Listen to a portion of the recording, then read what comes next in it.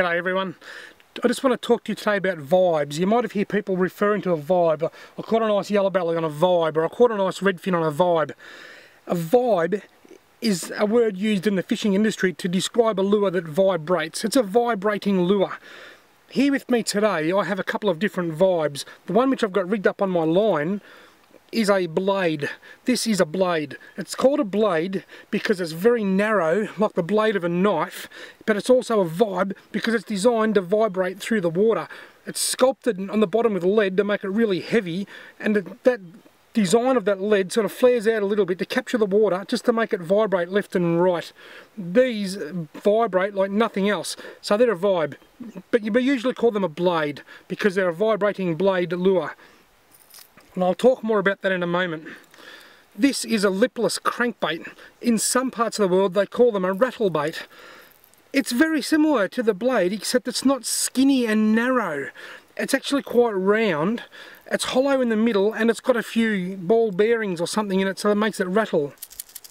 And that's why some places in the world, particularly the United States, refer to these as a rattlebait. So we've got a rattlebait, or a lipless crankbait, some people call them, and a blade. They both come in the same sort of swim pattern. They vibrate like mad. The blades, in my opinion, vibrate a lot harder, whereas the lipless crankbait or the rattlebaits rattle to send out noise and disturbance through the water. They're both equally as effective as each other. Now, for me personally, I find with the blades are great for trout in lakes.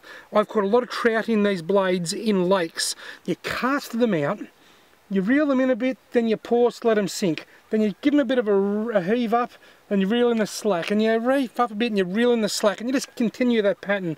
I think some people call that a rolling retrieve, but I could be wrong. But I find that these work well, particularly just under the surface, when the trout are up close to the surface late in the afternoon or early in the morning.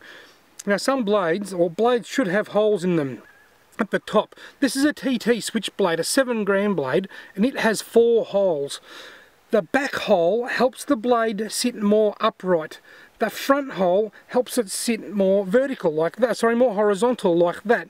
So the back hole, by having it more upright like that, it creates a stronger vibration and creates a lot more pull on the lure, which creates a stronger vibration and also helps the lure to sit higher in the water column. So if I'm casting out here today and I want to reel it in just under the surface to some fish that I can see rising, I want to use that back hole to keep that up close to the bottom.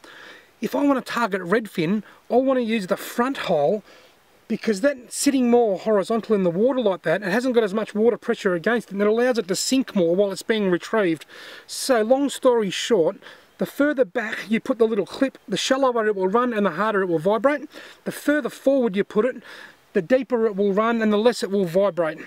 And then there's a couple of holes in the middle just to help you get an average. If the water's not too deep, you might want to just have it one back from the front. Or if the water's, you just want it a metre or so under, you might want to have it the second hole back. Just a quick warning with blades.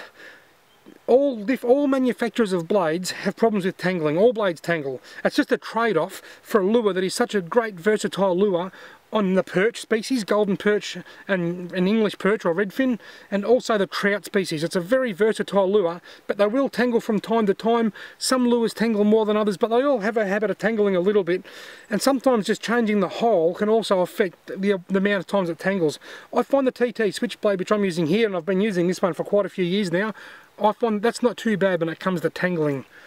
The lipless crankbait, these are the preferred lure for the yellowbelly hunters. The yellowbelly or golden perch fanatics that head to Lake Eildon and Lake Hume, and Blowering and places like that every year in the springtime, they love lipless crankbaits. And a lot of them love jackals. Personally, I've never tied a jackal on, so I can't say anything about them. They look really cool, that's all I know. This one that I picked up today at Adventure Camping and Fishing in Wangaratta, that's a river to sea. I think it was $10 or $10.50. Great looking little lure. I've had a few casts with it just while I've been here, and it looks really, really good in the water. I've chosen a really small one. It looks like it's only 3 or 3.5 centimetres long. That's because I think it'll be great for redfin, and I'm hoping I can get a trout on it. I can't vouch for the rattlebaits or the lipless crankbaits as a trout lure, but I sure as hell can for the blades, because I have caught stacks of trout on blades in both rivers and in lakes. I am wondering whether the rattle inside the lipless crankbait might make too much noise and just make the wary trout a little bit more alert. I'm not sure, but there's only one way to find out, and I'm going to give it a crack tonight and see if I can use this on a trout. But if the trout don't like this tonight, I'll try it again at other times and other places. But if I find it's not a good trout lure, I know that it will be a dynamite redfin and golden perch lure. Whereas the blade, I already know from using these things for years of experience, that the blades are going to work really well on trout and redfin and golden perch. I've caught all of those fish species on blades, and I wouldn't mind betting that a Murray cod will hit a large blade too. I've never tried it, but I think it would work. I hope this gives you a great understanding of what vibes are. Vibes, vibrating lures. And let me just tell you one more thing. When you're fishing with vibes, and it doesn't matter what kind of vibe it is, it's okay to break out into song and start singing Good Vibrations by the Beach Boys, sorry. Doodle doodle, oh, good vibrations.